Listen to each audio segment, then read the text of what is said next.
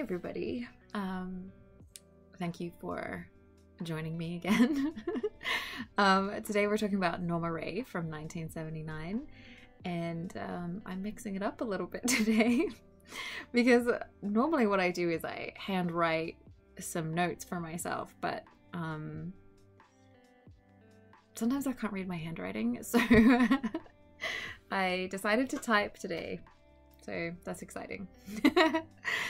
So Norma Rae is a film about a single mother who works in a local textile factory, and it's the kind of situation where everyone in the town works there, and her parents work there, and I guess the implication is that their parents work there. Like it's that kind of a town. So the factory has all of the power, and they don't care for like the health and safety of their workers. So it's kind of just an accepted thing until some of Norma Rae's family are affected. Their health is compromised. So Norma Rae decides to make a move for a change and is inspired to join the union and to unionize. So Norma Rae is played by Sally Field, which, I mean, I think everyone maybe knows Sally Field, but she's from Forrest Gump, Steel Magnolias, most recently maybe Lincoln, not most recently, but more recently. And it's directed by Martin Ritt, who did HUD, Spy Who Came In From the Cold. The film itself is based on Crystal Lee Sutton, and I guess more exactly it's based on the book about her, which is called Crystal Lee, A Woman of Inheritance. So that book is based around a big controversy at J.P. Stevens, and the way they would bully workers and fire them if they tried to unionize, and just sort of try to keep people in their place and not pay them properly and not give them proper benefits and stuff like that. And so Crystal Lee was instrumental in fighting for change and making things happen there. So the film isn't exactly her life, but that's sort of the basis of it. The film had 4 Academy Award nominations that year, and Sally Field won Best Actress at Cannes. So the film's been really, was really well received, and it's not actually in the 1001 Movies You Must See book, which I like. I think that's a really fun book to help you just watch films more widely, because it's got a lot of the, 1001 films that you can watch. And it didn't make it into that one, but it has been preserved and is in a lot of like classic film lists and things like that. So the film also stars Beau as Sonny, and Ron Leibman as Reuben, who is the union man. So Norma Rae herself, she is very poor. The film was shot in Alabama, and the locations and things are really interesting. The factory with its like massive like noise is kind of just like looking at it, everything's gray and steel, and it's kind of soul crushing. And Norma Rae's house, where she lives with her parents initially, is not it's actually, I mean, it's kind of a cute place in a way, but it's obviously sort of poor. Like it's not in the best possible repair it could be in. But Norma Rae herself is pretty. She's sassy, she's loyal, but she's got a tough exterior because she's had her heart broken a few times.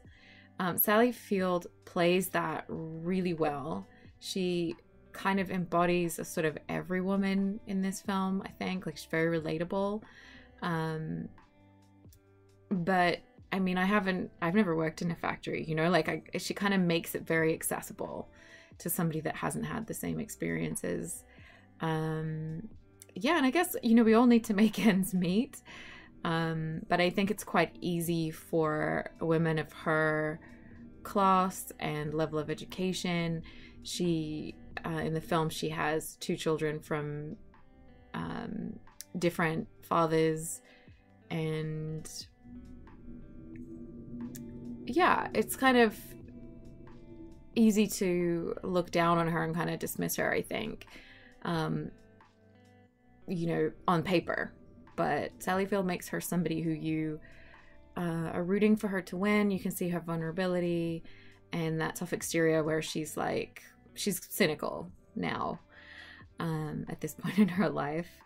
And I think it's sort of interesting that I think most women in her town have probably had a couple of bad relationships and haven't had like a fairy tale life.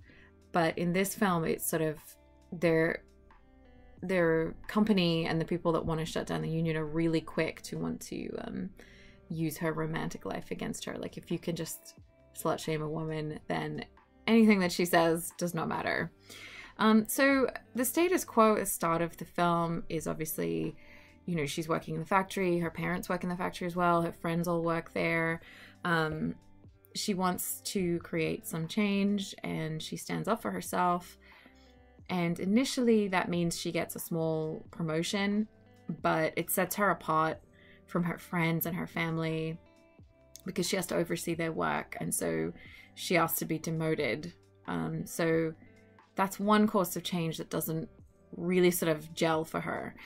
But what really changes the equilibrium of her life is 2 men that come into the situation. So Sonny, played by Beau Bridges, is a decent man. So he meets her, he thinks she's amazing.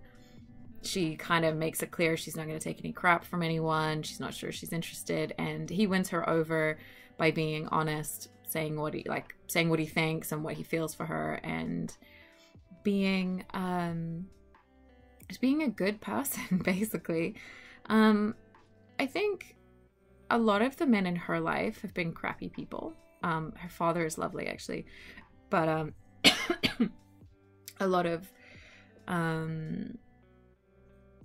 I think the sort of milieu that the film is creating is that some of these men kind of fly through, or they're unreliable, or it's not socially unacceptable for them to have affairs or sort of use women and leave them, that kind of thing. So yeah, women are kind of interchangeable and disposable in this world, not just in relationships, but in the workplace as well. So women aren't expecting kindness, and then here's Sonny, and he knows what he wants. And that really changes things for Norma Rae because it shifts her view of what's possible in her life, and I think it probably shifts her view of herself as well and what's possible for her. The second man that comes in is Ruben, played by Ron Leibman, who is the union man. He gets a bit more screen time than Sonny, who I think Sonny's a very important player, but he isn't so much a source of conflict as much as Ruben is. So initially he's handing out sort of flyers at the gates of the union, the gates of the factory, sorry. And there's a lot of resistance towards him. And Norma Rae kind of gives him a hard time at first. And I think her kind of sassy outspokenness is probably where he thinks, okay, I can manage to talk to her, you know? The people in the factory have really been raised to think that unions are bad and maybe don't really care, or are just kind of trying to create trouble and aren't actually going to fix things. I think people probably don't necessarily know what a union is for in this film as well, because these people are not particularly, you know, political and that kind of thing. So the other fear is that if they, you know, resist and ask for change and ask for decent wages, that they'll get fired or maybe worse. But Norma Rae sees that change has to happen, and she starts to stand up for it and fight for it and inspires other people. And she gets people together and starts to get things going. And it is a case. I mean, the people aren't wrong. If you form a union and start talking back to these people that have, you know, used to having power and not used to people saying no to them, and also probably not used to like a woman standing up to them, I guess. Yeah, I mean, some pretty horrible things happen. So yeah, I think one thing I kind of like is the dynamic between Reuben and Norma Rae. There's kind of an attraction there because as he starts to talk to her about things, you know, her life and her mind and her understanding are expanding. So that's kind of nice. But they're not just like, they don't just sort of get along all the time. They're quite different, and they're both quite guarded about their lives in different ways. I think I'd say there's like an attraction between the two of them that's sort of part of the story, but I like that it's not just like, you know, he's a guy and she's a girl, so they have to get together, you know, like kind of manufactured, or there's a genuine relationship that is built over time and makes sense within the context of the film, and there's a genuine care and respect between them as well. And I think it's really nice that there's more there, and I think it's also really nice that they can, in this story context, they can be friends, they can work together. It's not just like automatic that there's not just like an automatic romance there, which I think can be a little tired when it's sort of always a meet cute. So yeah, I think we don't often get a lot of stories about people of this demographic, this sort of poorer, maybe working classes. They're kind of looked down on a lot, and I think that's true in the story world and in the real world. The company sees them as disposable and as property, and I think socially, you know, people make fun of rednecks or the uneducated or that kind of thing, and I think there's a sense as well of kind of dehumanizing a group of people in that way. I think the idea is sometimes that, you know, if these people got an education, but like, how is that going to happen? Or the idea that you kind of brought things on yourself, and as if they had the same choices that maybe other people have. I guess what I'm trying to say is these people work a full week. They work full time and they work hard and they are exhausted. And in exchange, they're not cared for. They're not kept safe. Their health isn't taken care of, which are kind of basic things. And also, if you work full time and you still can't make ends meet, and you live in one of the richest countries in the world, there's something kind of wrong there, you know? So yeah, the women, rather than having agency in this world and a lot of choices, they're generally sort of victims of violence. They're slut-shamed. They work to make a living.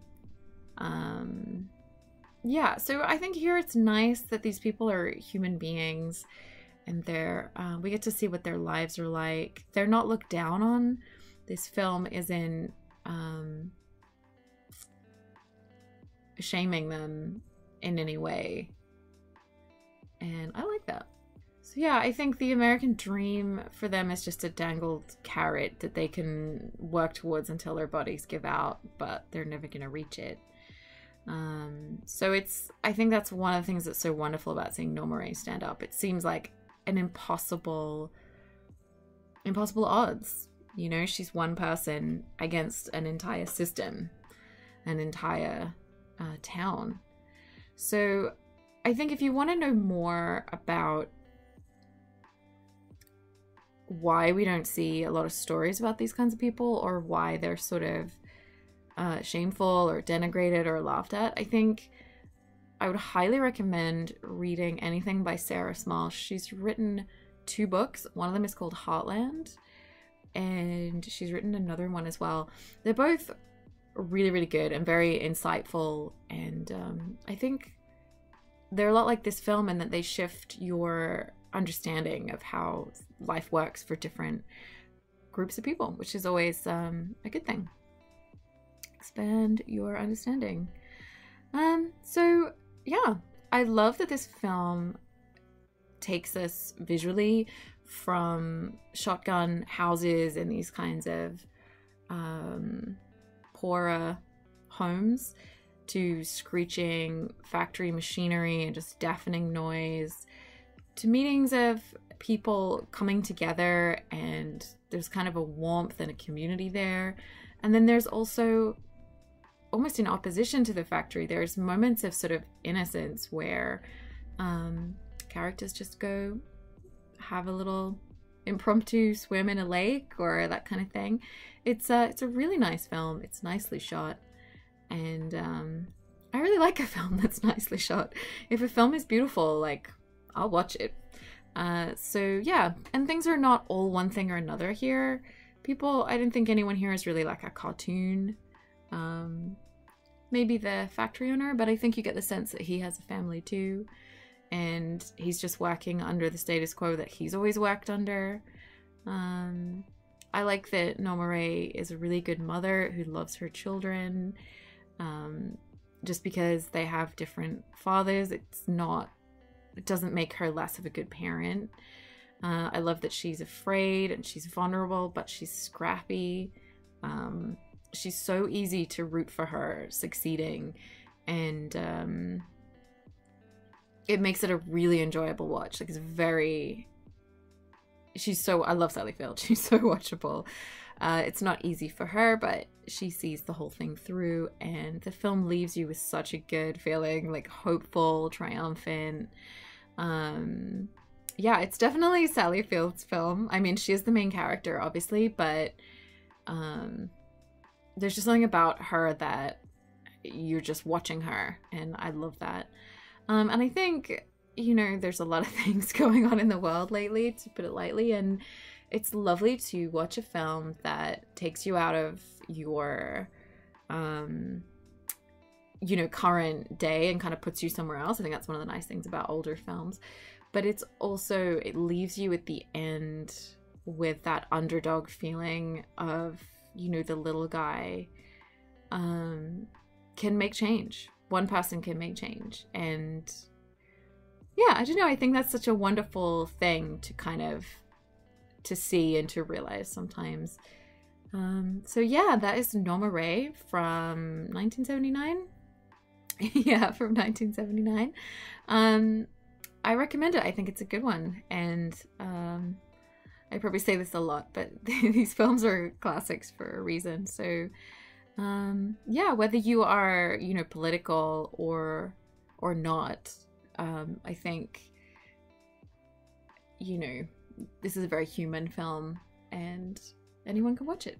So yeah, thank you for watching, and yeah, I appreciate all of you so much who watch these. It's really fun to share these films with you. So yeah.